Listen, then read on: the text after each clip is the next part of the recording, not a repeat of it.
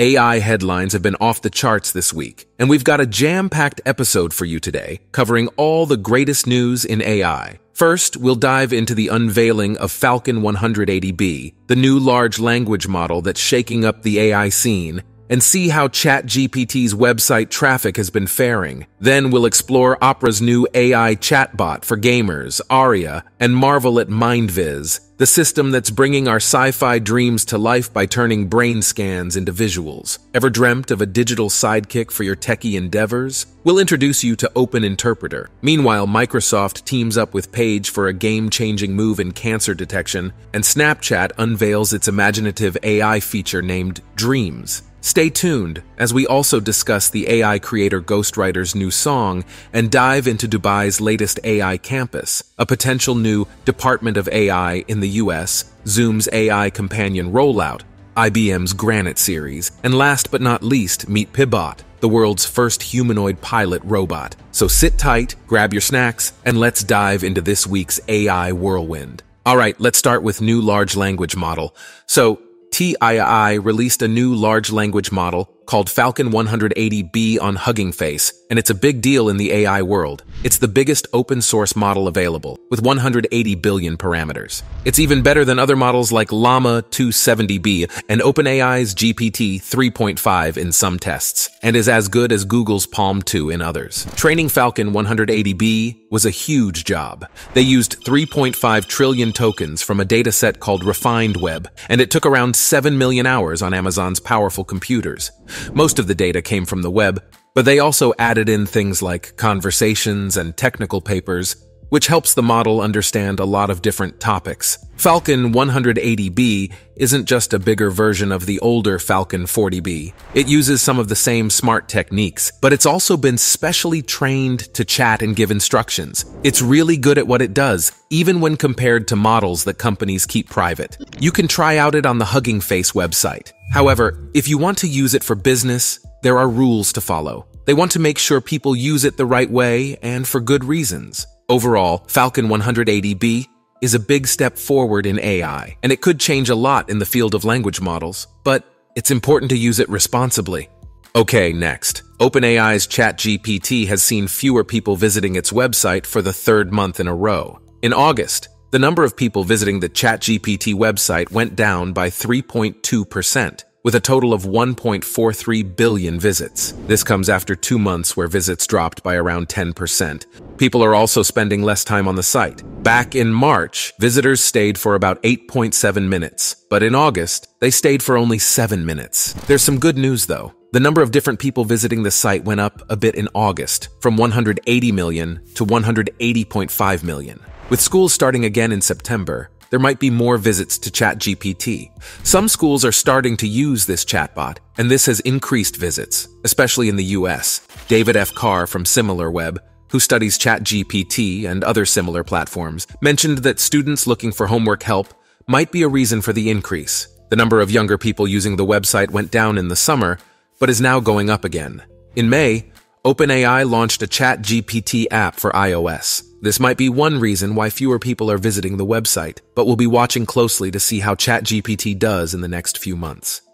Now, Opera has introduced a new AI chatbot named Arya in its Opera GX browser, designed mainly for gamers. This chatbot uses Opera's Composer technology and is built on OpenAI's ChatGPT. In the future, it might be connected to other AI models to improve its features. Arya can provide answers to various questions related to gaming. For instance, users can ask if a game like Starfield has launched or seek advice on starting a streaming career. Gamers can also request Aria to create custom character bios or get information on the latest updates for their favorite games. This AI feature is offered in the main Opera browser and the gaming-specific Opera GX for Windows and Mac OS. It's also available in the Opera app for Android and iOS, reaching over 180 countries. However, Aria isn't automatically activated for users. Those interested in using Aria need to choose to use it. They can activate it by selecting the Early Bird option in Opera's settings. After that, they should turn on the Aria extension and Arya command line. To start chatting with Aria, users need to open it from the browser's side panel and sign in to their Opera account. Moreover, the Opera GX browser now has a new command line feature. This allows users to communicate with Aria using the Control+ shortcut on Windows or Command+ on Mac. Additionally, Aria works with Opera's AI prompts feature, which was introduced earlier. Next, in Singapore, researchers have developed a new AI system called MindVis that can interpret brain scans and convert them into visuals. The system works by scanning a person's brain while they view certain images. The brain's response to these images is then translated by the AI into a unique language. This information is processed to recreate the images the person was seeing, essentially reading their thoughts. The success of this project is attributed to the large amounts of MRI data available and the increased computational power nowadays. However, this AI isn't yet capable of understanding the general public's thoughts. There are significant variations in brain structures and functions between individuals, making this a challenging endeavor. The team estimates that achieving a more generalized mind-reading capability might take another 5 to 10 years.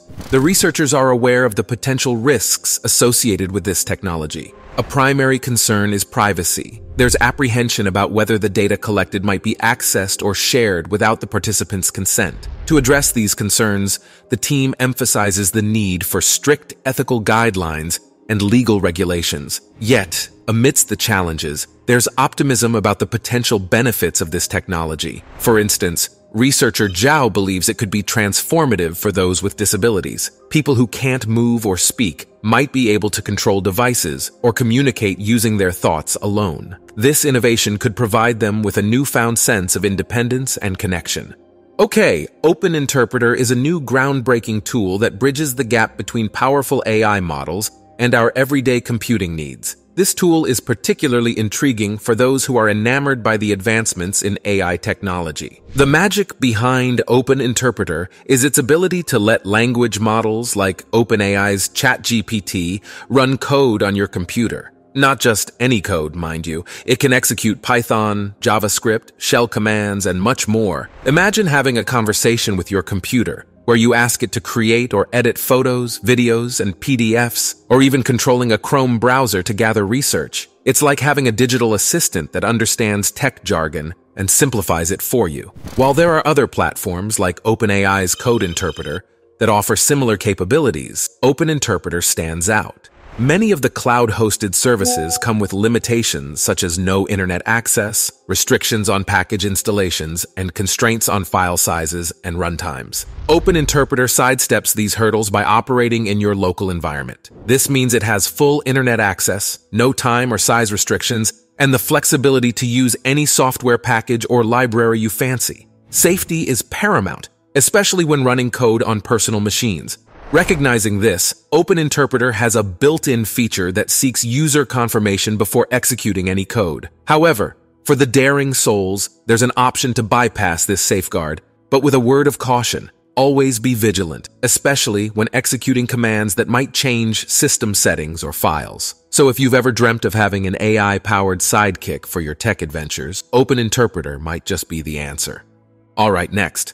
Microsoft is working with Paige, a company that specializes in digital pathology, to create the world's biggest AI model for spotting cancer. This AI is being trained on billions of images and can detect both common and rare cancers. The goal is to help doctors who are facing more patients and fewer staff. Right now, pathologists look at tissue samples under a microscope. This method works, but if they miss something, it can be harmful to the patient. But Paige wants to improve this process. They've made a tool called Full Focus that lets pathologists view these samples on a screen. They've also made an AI that can spot certain types of cancer on these screens. But turning these tissue samples into digital images needs a lot of storage, which is expensive. That's why only big, wealthy centers have been using this digital approach. Paige has a lot of data, even more than Netflix, but they wanted to make an even better AI, so they partnered with Microsoft. With Microsoft's help, they're building an AI that uses images from 4 million slides. It's the biggest of its kind.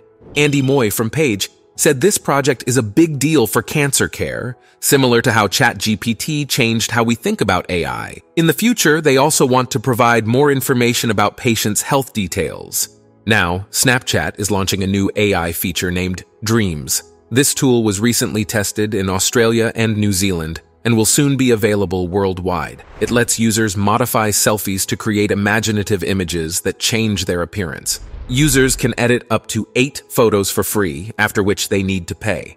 Jessica Melugan from the Center for Technology and Innovation commented on this new feature, noting that it's an innovative step for Snapchat. She believes most users will find it fun, especially younger people, and will use it for entertainment rather than harmful purposes. However, she acknowledged the potential risks of generative AI, especially its ability to spread misinformation quickly, especially during elections. Snapchat has been a pioneer in offering AI tools to its users, while other social media platforms like Instagram, Facebook, and TikTok haven't yet provided similar tools. Melugan believes it's only a matter of time before they do. She emphasized the importance of innovation and progress for the economy and quality of life. Melugan also noted that, unlike some other tech companies, Snapchat isn't currently facing any major legal issues in Washington.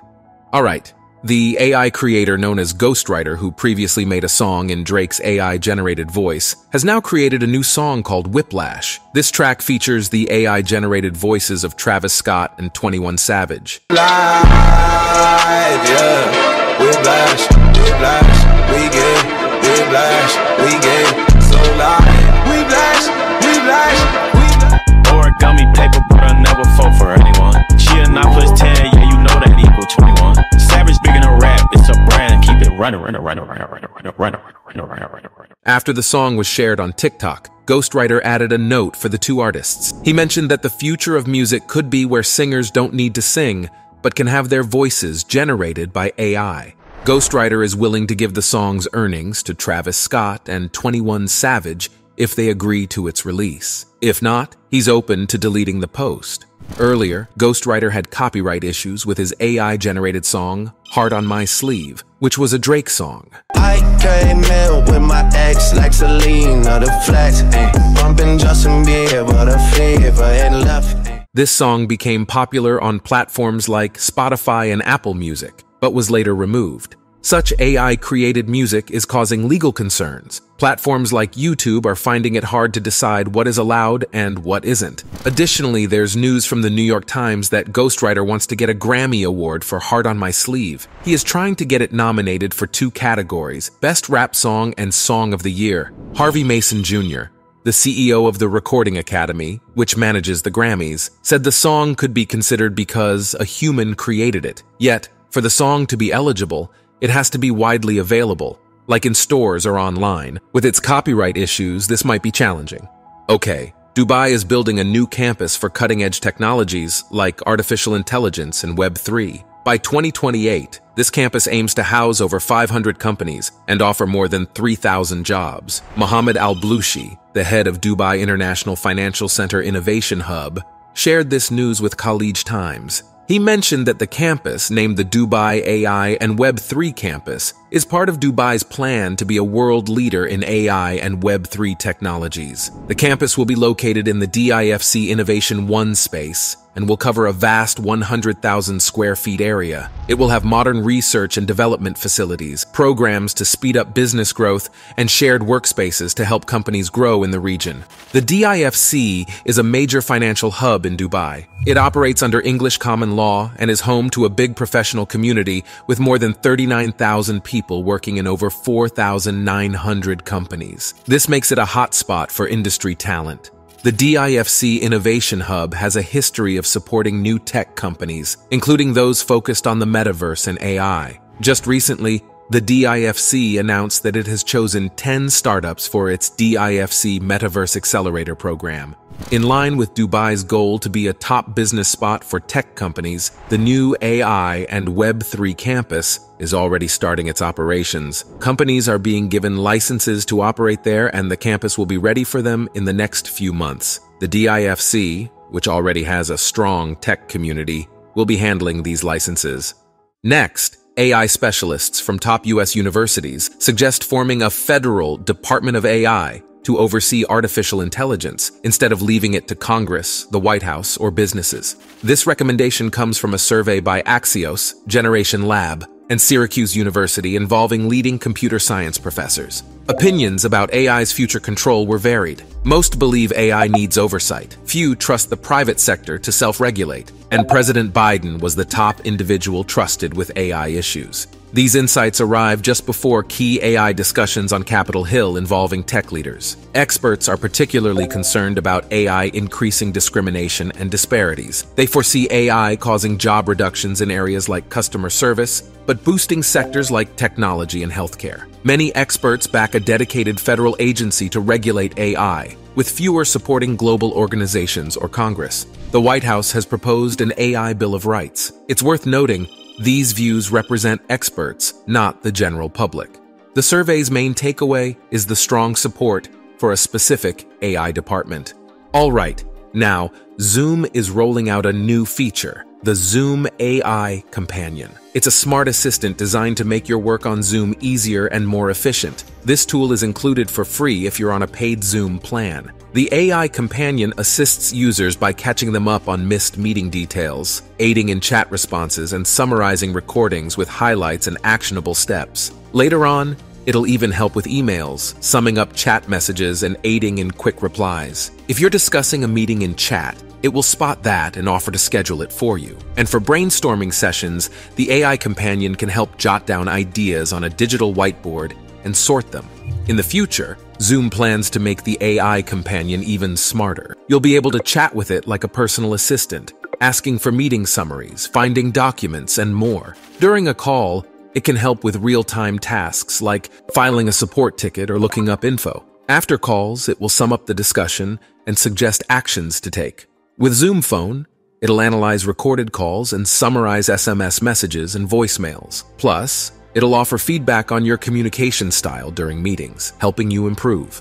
Privacy is a priority for Zoom. They've assured that they won't use your data to train their AI models. Also, companies can choose which AI features they want active, and meeting hosts have control over in-meeting AI tools. To start using the Zoom AI Companion, you need to have a paid Zoom plan. More updates about the feature will be shared in Zoom's upcoming event, Zoomtopia 2023. IBM has unveiled new generative AI models, the Granite series, on its Watson X platform. These models, similar to OpenAI's GPT-4 and Chat GPT, use enterprise data and can be specialized for tasks like finance. IBM plans to share more about Granite's training data by Q3 2023. Tarun Chopra from IBM mentioned that these models use curated enterprise data and can manage tasks like content generation. IBM's Watson X has also introduced the Tuning Studio, allowing users to customize AI models. There's a new synthetic data generator in Watson X, aiming to reduce risks in AI training. WatsonX.data will soon offer AI tools for users to access data through a chatbot interface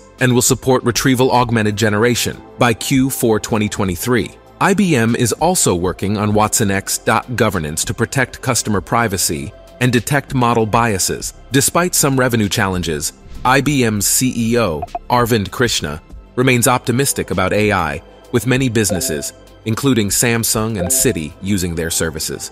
And finally, world's first humanoid pilot robot, PIBOT, can fully operate an airplane based on the instructions from a human language manual. Unlike other systems that can only control speed, altitude, or bearings, PIBOT can manage all aspects of an airplane, from starting the engines to landing. While human pilots excel in contextual understanding and handling complex situations, they might not always recall every detail from flight manuals, especially in emergencies. PIBOT, on the other hand, can instantly access and remember everything from the manual, ensuring it responds precisely and without emotion, even in critical situations. Designed in a humanoid form, PIBOT can fit into spaces made for humans, such as car seats, driver seats, cockpits, and other operator positions. This means it can operate not just airplanes, but also cars, tents, excavators, and submarines. Its ability to recall detailed instructions and act without panic makes it a valuable tool for many operations. All right, that concludes this week's AI news. If you enjoyed this video, don't forget to hit the like button, subscribe to my channel, and click the bell icon to stay updated on all my future uploads. Thanks for tuning in, and I'll catch you in the next one.